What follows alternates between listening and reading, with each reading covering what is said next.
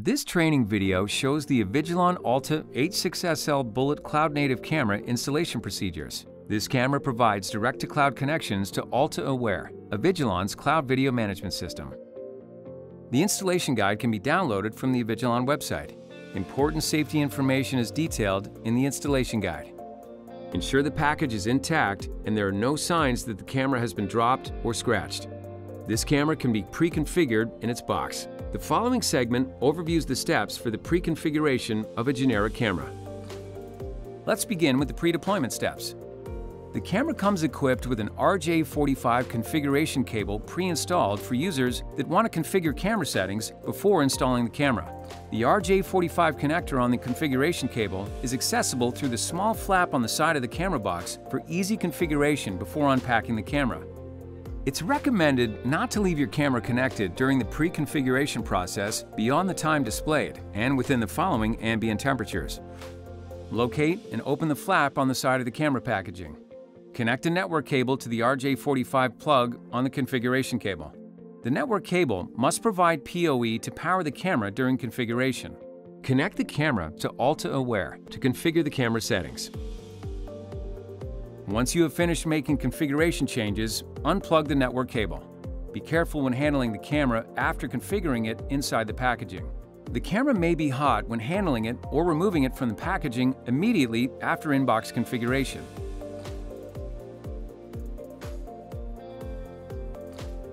Ensure the camera package contains the camera, a junction box, 4 screws for attaching to an electrical box, a mounting template sticker, a solid wall accessories kit, Teflon tape, a protective rubber boot for the Ethernet port, and a T20 driver.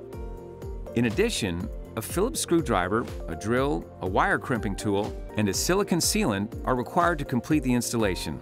These tools are not included in the package. Adding Avigilon Alta H6SL cloud-native cameras to the Alta Aware video management system is reviewed in the next segment. To add cameras to Alta Aware on a desktop, follow these steps. Note, these cameras may be added to Alta Aware either before unboxing the camera or after the camera has been mounted. To begin, ensure the installation site has access to a Power over Ethernet connection with Internet access. Ensure you have access to the Alta Aware deployment site. For more details, contact an Alta Security Sales representative. Enter the credentials here. Additionally, consider the following before adding the camera to Alta Aware.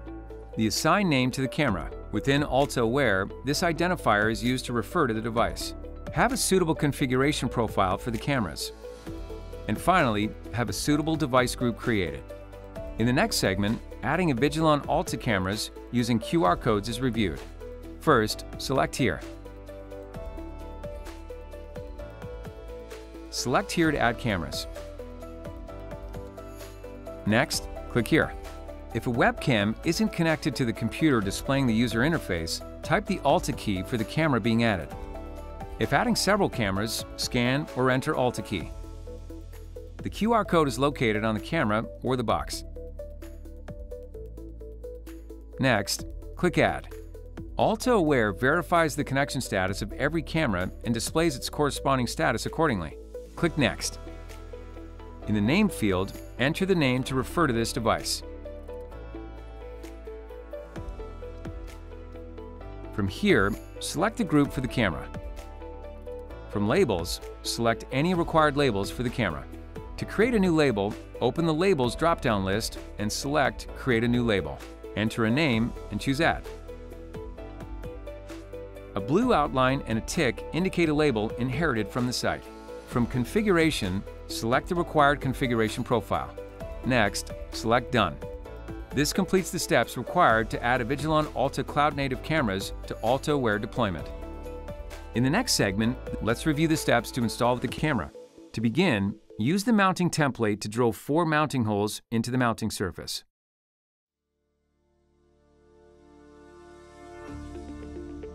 Next, drill the cable entry hole into the mounting surface. Pull the required cables through the cable entry hole. Hammer the supplied plastic anchors into the holes. Fasten the junction box to the mounting surface. It's recommended that the silicone be applied around the edge of the junction box to prevent moisture from entering the mounting surface. Insert the mounting hooks on the rear of the camera into the slots on the junction box, then let the camera hang. In the next segment, the steps to connect the required cables are reviewed. Before connecting any cables, ensure that the cable connections are adequately protected from moisture and corrosion. If external input or output devices need to be connected to the camera, connect the devices to the camera's digital I/O connector cables. If an external microphone and speakers need to be connected to the camera, connect the devices to the camera's audio I/O cables. Ensure the protective cable boot is installed over the Ethernet port to protect the connection from dust and moisture. To install the protective cable boot, remove the pre-installed boot over the Ethernet port. Next, thread one end of the Ethernet cable through it. Note the orientation of the cable and the boot. Crimp the Ethernet cable. Use one of the following methods to connect power to the camera. If power over Ethernet is available, the camera LEDs will turn on. Or, if using external power, connect an auxiliary power source. Be careful not to connect power to the audio input cable. Doing so will permanently damage the camera. Both the audio input cable and auxiliary power cable are brown. The auxiliary power cable has a thicker gauge and is labeled. Next, connect a network cable to the Ethernet port.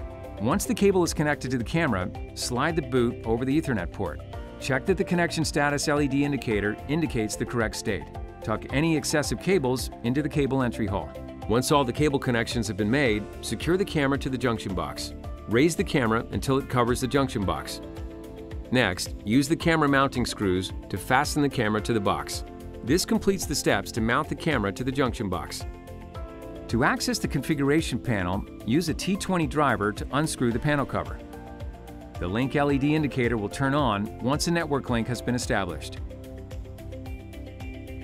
If the camera no longer functions as expected, reset it to its factory default settings. The camera has two levels of factory reset. In Alta Aware or the camera web interface, perform a soft reset on the camera, returning it to the factory default settings while keeping the current software versions and preserving the onboard storage of the video. For more information on how to perform a soft reset, see this documentation. A full factory reset using the firmware revert button reverts all settings and the software version to that installed when the camera was first manufactured.